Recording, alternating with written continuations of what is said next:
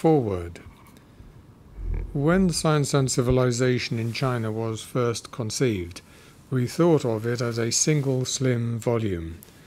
When in 1948 I sat down with my first chief collaborator, Wang Qingning, to work out the general scope of the book, we made a rapid survey of the spectrum of the sciences and decided that the work should have 7 volumes. What could not be predicted was the relative vastness of the material which we would find as we went on in the various sections. The later volumes had therefore to appear in parts, each of which was a physical volume in itself. Such is the situation in which we were compelled to acquiesce as the work went on, and here great praise is due to Cambridge University Press, which has never grudged space to the revelation of the wonderful achievements of ancient Chinese science, technology, agriculture and medicine. It will certainly not have escaped the perspicacity of our readers that, as time has gone by, the whole work has become more and more of a cooperative enterprise. About 1970, Lu Guizhen and I took a weighty decision. We could have gone on pegging away single-handed, as it were, in which case the series would never have come within sight of completion in our lifetime. Or we could take to ourselves suitable collaborators and entrust them with sections, subsections, or even whole volumes. We decided on the latter course, and in due time this policy bore wonderful fruit. Francesca Bray led off with her History of Agriculture, Volume 6, Part 2, in 1984. Then came Qian Xun, with that of Paper and Printing, Volume 5, Part 1, in 1985, and more recently in 1988, Dieter Kuhn has produced the first volume on the history of textile technology, spinning, and reeling of textile fibres, Volume 5, Part 9. Note: since this was written, the following volumes have also been published. Volume 5, Part 6, Military Technology, Missiles and Sieges, by Robin Yales, 1994. Volume 6, Part 3, Agro-Industries and Forestry, by Joseph Needham, 1996. Volume 7, Part 1, Language and Logic, by Christoph Habsmeier, 1998. Volume 5, Part 13, Mining, by Peter Golas, 1999. Volume 6, Part 5, Fermentations and Food Science, by H.T. Huang, 2000. Volume 6, Part 6, Medicine, by Joseph Needham, 2000. End of note. More and more teamwork has thus been put in. Chinese and Westerners have alike contributed. More and more have specialist friends come to be relied upon. We now have about 30 collaborators scattered all over the world. And this is only natural and reasonable, for, as I have often said, no one individual could summon up all the skills necessary for placing the whole development of all the sciences in their correct historical perspective, both in China and the rest of the world. It might be true to say that my own role has risen from that of a single historian of science to the conductor of a kind of orchestra. I can only hope that the resulting music will be found both delightful and fitting. Volume 7 has for its theme the social and economic background of Chinese science and technology, considered always for its relevance to the grand question which has partly inspired the whole work: why modern science originated in Europe alone. The social and economic factors considered in Volume 7 differ from the subject matter of the preceding Volumes 3 to 6 in the way that they must be treated. Volumes 3 to 6 were all concerned with the various sciences and technologies. Sciences and technologies could be described. Social and economic factors must be interpreted. As we pass from the history of science proper to its social and economic background, the discussion necessarily becomes more complex than ever. I realize very well that there must be differences of opinion, particularly as time does not stand still. I am content to put before the reader my views as they remain today. Volume 7, Part 1, which has been written by Christoph Habsmeyer, is entirely concerned with language and logical thought, certainly one of the factors most powerfully influencing the development of scientific thinking. Literary Language as a Language for Science by Kenneth Robinson. Note, see also Comparative Criticism 13, Literature and Science. Editor E. S. Schaffer, Cambridge University Press, Cambridge 1991, pages 3 to 30. To which I added my 2 pennyworth, had at one time been planned as the sequel to it, and was closely integrated with it, but is now in abbreviated form included in this volume. The close relationship between mathematics, science, logic and language hardly needs to be stressed, but it then became necessary for reasons of size to present it as part of the present volume. It is preceded by 3 articles written by me some considerable time ago, revised in recent years, and also by The Nature of Chinese Society, a Technical Interpretation, written by my old friend Huang Zhenyu, Ray Huang. His modesty led him to attribute to me far more authorship than I can reasonably claim, and I have therefore insisted that his name should be given pride of place. We are, however, most concerned in Volume 7 with the great question of why modern science did not arise in China after so many centuries of technical leadership, and, closely connected with this, why it was that modern capitalism did not develop in China. I had hoped at one time to cover a wide array of social factors which might have thrown light on this question, but there are limits to what one man can achieve. Let me now, therefore, confine myself to what I believe to be the most important: the collapse of feudalism in Europe and the rise of the bourgeoisie. This requires us first to consider the nature of feudalism. I first began to use the term bureaucratic feudalism in 1943 or thereabouts, when I was in China during the Second World War. I never felt irrevocably bound to the concept, but simply found it a useful description. Others declined to make use of the term or the concept, perhaps preferring just bureaucratism. But this is an example of the differences of opinion which have to be expected in these fields. Of course, in those days, feudal was a pejorative word, applied to all the social and economic features of imperial China. Yet the term has always had meaning and significance for me. It stood over against the military aristocratic feudalism of Europe, that system where the king was always at the apex of a pyramid of nobles of different grades, each of whom, by their tenure of fiefdoms, was bound to come to the aid of the king when he wanted to make war, with so many mounted knights, so many archers, so many foot soldiers, etc. This system may have seemed to be stronger, with all those knights in armour clanking about, but was actually weaker, perhaps because less rational. The heir to an earldom might be a moron, but yet by the rule of primogeniture he would have to be the next in succession. A very different situation from that of the Chinese bureaucrat, chosen by imperial examination and equipped with special expertise acquired in the job. In China, individuals in each generation had to justify their promotion by their own efforts. Downward mobility for the heirs and successors of great men could only be counteracted by great effort. Thus, the carrière ouverte au talent had been a Chinese principle for some 2,000 years before it became a French one. Out of this unlikely military aristocratic European milieu, modern natural science could and did arise.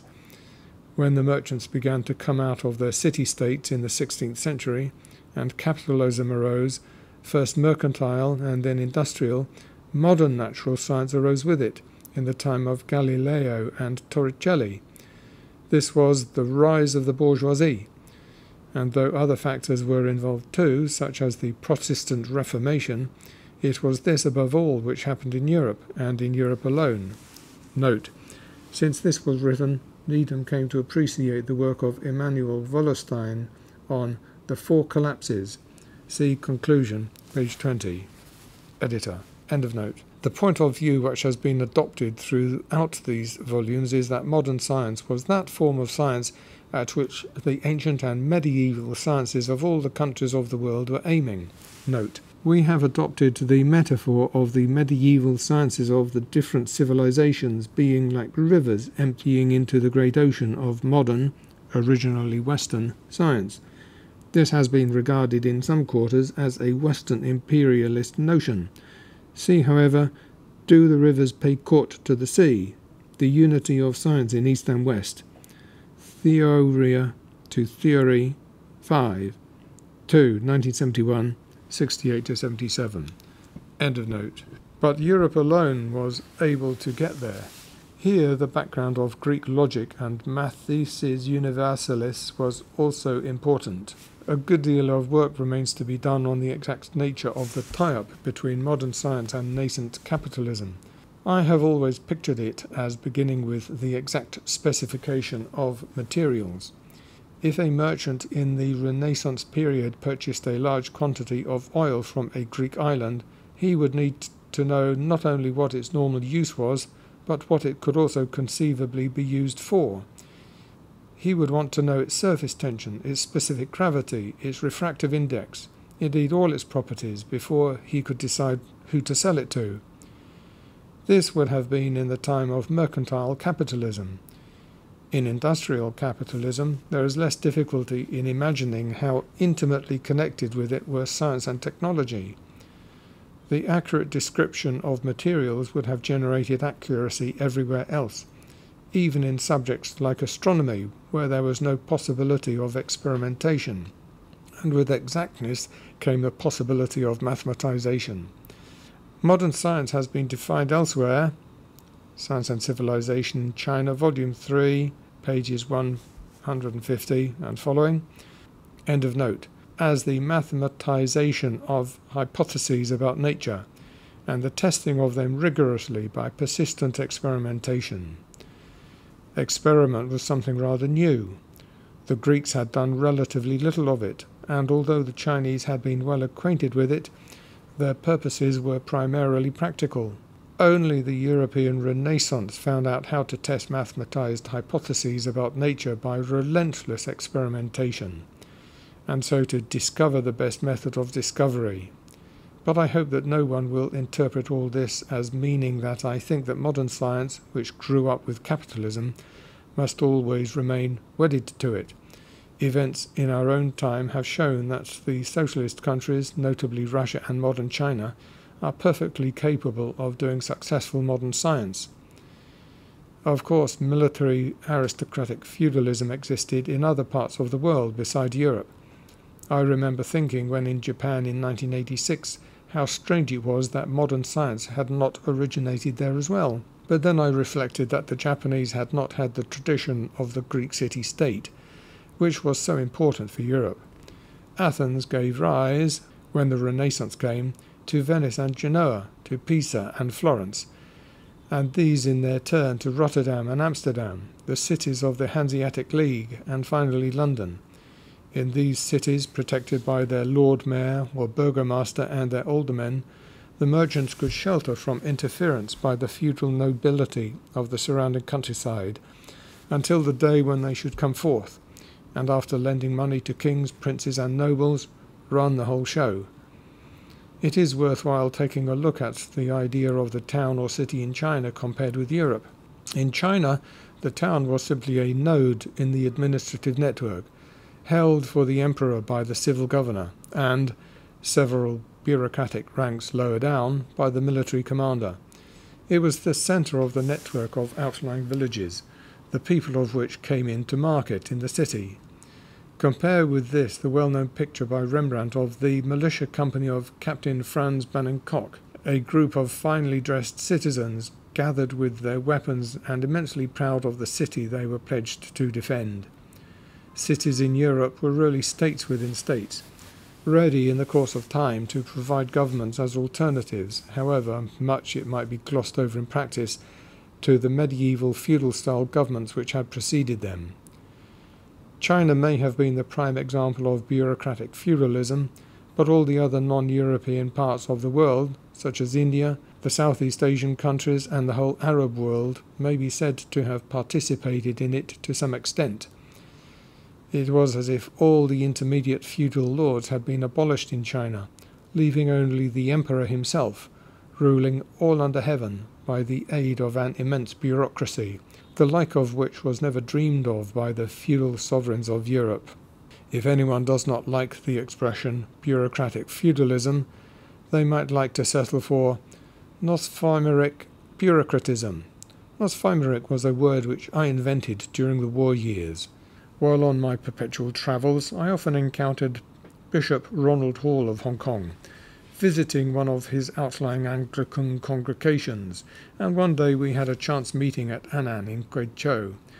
Talking about various things at dinner, I happened to mention to him that I needed a non-pejorative word for that squeeze, graft and corruption, which has always been so characteristic of the bureaucracy in China, and which had loomed so large in the eyes of the modern Western businessmen who tried to buy and sell there.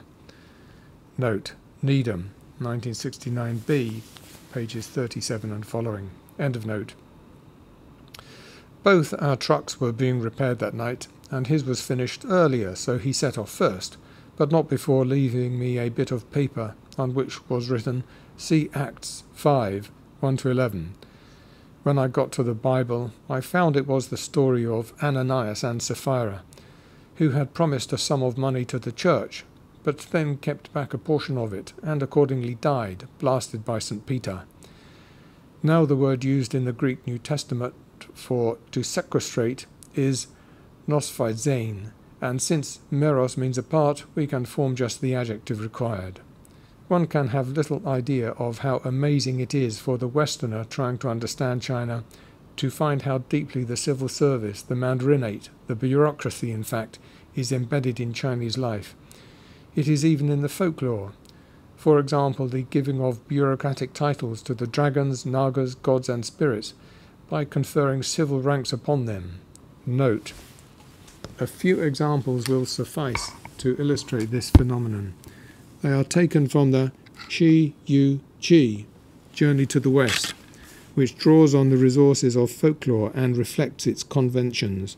Chapters 10 and 11 of this novel depict the watery world of the Dragon King of the Qing River, which is staffed by a yaksa, ye cha, or demon, on patrol, the shrimp and crab ministers, the samlei, shi or shad, councillor, the perch subdirector of the minor court, and the carp president of the board of civil office. When the Tang emperor descends to the underworld, he finds a bureaucracy that mirrors his own, complete with judge of the underworld, king of the first chamber, the grand marshal, demon messengers and soldiers, guards of the bridges, the 3 tribunes for trying and reviewing cases, and King Yama himself. Anthony Yu, Journey to the West, Volume 1, pages 221-2, 235-45. University of Chicago Press, Chicago, 1977. End of note. Bureaucratic feeling is everywhere. Even in the war years, when I went to country places in China, I saw the inscription on red paper on the walls, "May the heavenly officials grant peace and plenty." We do not have this in the West. We never had such a civil service. On another occasion, in 1944, I was sitting in a Sichuanese tea house with Sir Frank Eggleston, the Australian ambassador. Seeing the common drain running down the middle of the village street, he exclaimed how medieval everything was and said, "You could almost expect to see a knight and men-at-arms come riding by." I replied, "Yes, indeed," but pointed out that it wouldn't have been a knight, but rather a civilian official, and the men-at-arms would have been represented by unarmed servitors, carrying his titles and dignities on placards. It did not mean that the ultimate sanction was not force, as it has been in all human societies, but it was much better concealed by the Chinese bureaucracy.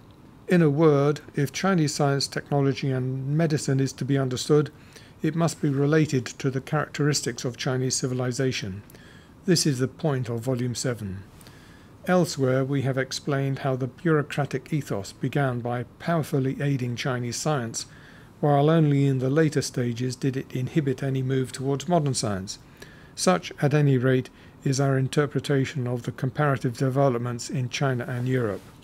Note: bureaucratic feudalism's initially favourable influence on science can be illustrated by the remarkable examples of organised field research that were undertaken under imperial auspices in the 8th century. These included a meridian survey directed by the Buddhist monk Yi Sheng and the astronomer royal Nan Kung-yue in 724 to 725, and at about the same time an expedition to the East Indies for the purpose of surveying the constellations of the Southern Hemisphere. See Science and Civilization in China, Volume 3, pages 202 to 203 and 292 and following. Needham, Beer, Ho et al., 1964, and Needham, 1986, page 7.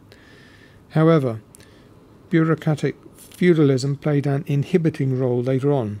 Between 1405 and 1433, the eunuch admiral Cheng Ho led a remarkable series of 7 maritime expeditions with a fleet of 63 ocean-going junks that explored the South Seas, collecting information on geography and sea routes, and bringing back produce, exotic animals and luxury goods from the Isles and from India, not to mention tribute from states as far west as the Persian Gulf. These expeditions encouraged advances in navigational technology and increased China's knowledge of the outside world. However, the Confucian bureaucracy, which was never in favour of these expeditions, took advantage of a financial crisis and an overstretched budget to call for their termination, arguing that they drained the treasury unnecessarily and that there was nothing China needed or wanted from foreign countries.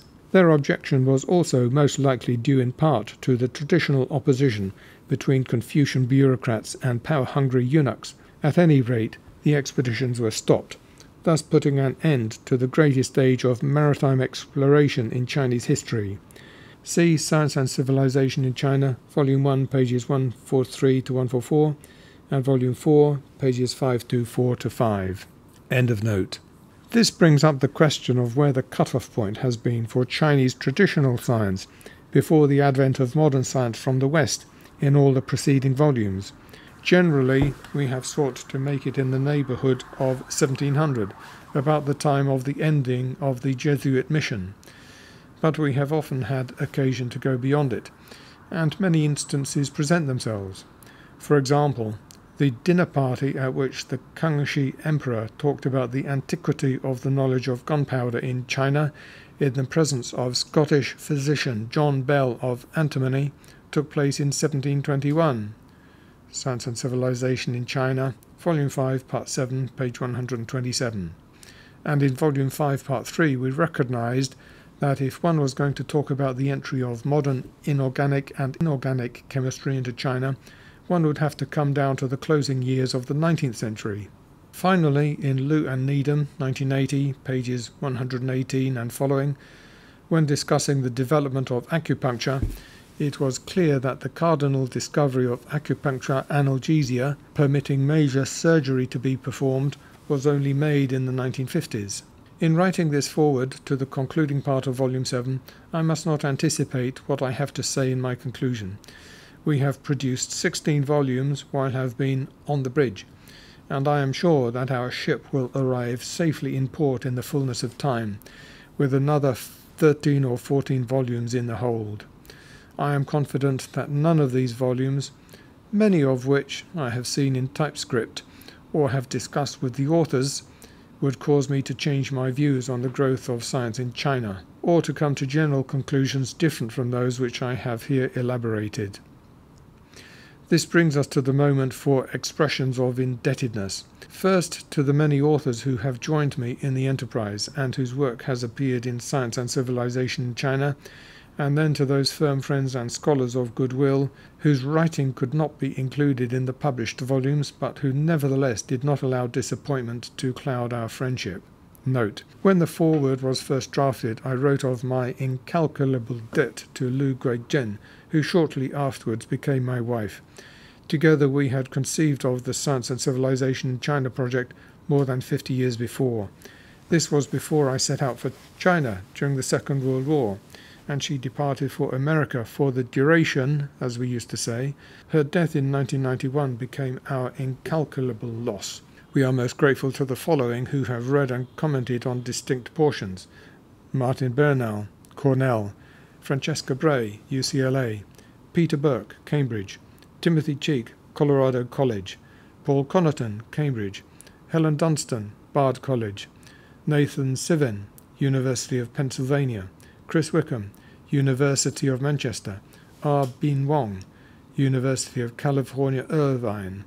It is also appropriate here to thank all my earlier collaborators on the Science and Civilization China project, since there was hardly a conversation with any of them over the past decades that did not have some bearing on the question we are dealing with in Volume 7, and express our thanks first to all those authors who have contributed parts or whole volumes to the series: Wang Ling, Kenneth Robinson, Lu Guizhen, Qian Chun-Xuan, Ho Ping-yu, Nathan Sivin, Robin D.S. Yates, Christoph Gavlikovsky, Dieter Kuhn, Huang Xin-chung, Francesca Bray, Christian Daniels, Nicholas Menzies, Christoph Harbsmeyer, Janusz Chmielewski, Peter J. Golas, Huang Zhenyu. Nor must we omit to mention those who made a contribution to a volume which could not ultimately be included due to the reshaping of the series. Among these must be included Dirk Bodder, Emanuel Wallerstein, Timothy Brooke, Gregory Blue, Christopher Cullen, Lawrence Crader, Marianne Bastide, G.L. Hicks, S.G. Redding. For the support of our research and writing, we must mention the National Science Foundation, USA, the Mellon and the Luce Foundations, and the National Institute for Research Advancement, Japan. Without their continued support, our work would have been impossible.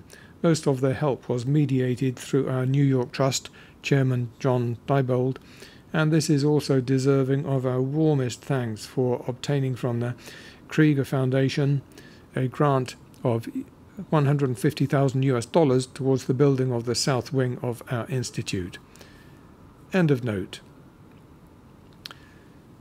Nor can I overlook the part played by those who helped so greatly in the production of the volumes: Wang Ling, Lu Guizhen, Gregory Blue, for many years my personal assistant, a constant helper and warm friend, Kenneth Robinson, Christopher Cullen, and many others, librarians, secretaries, among whom I must place Diana Brodie, my private secretary for many years, gardeners, administrators, trustees, and above all our friends of Cambridge University Press, whose support has been unremitting since the project began, and whose names are recorded in Note 9.